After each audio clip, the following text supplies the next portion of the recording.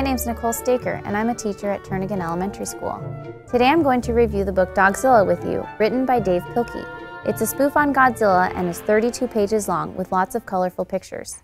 As you can see here, he's also the creator of the Captain Underpants series, which is pretty popular with elementary students.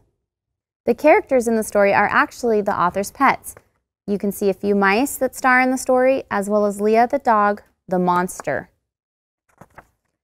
The story takes place in the fictional city of Mouseopolis. You guessed it, a city of mice.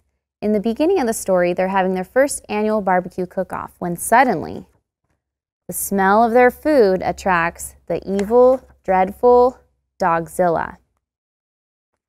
The problem in the story is the mice are trying to save their city from destruction. You know how dogs can be. My favorite part is when she breathes her dog breath on them. Gross. It reminds me of this story, another one of my favorites by Dav Pilkey, Dog Breath. You can probably see some of the similarities. I don't want to tell you too much more about the story. You'll have to read it on your own because there's a surprise ending. Most of my third grade students can read this story on their own. Younger students enjoy this as a read aloud.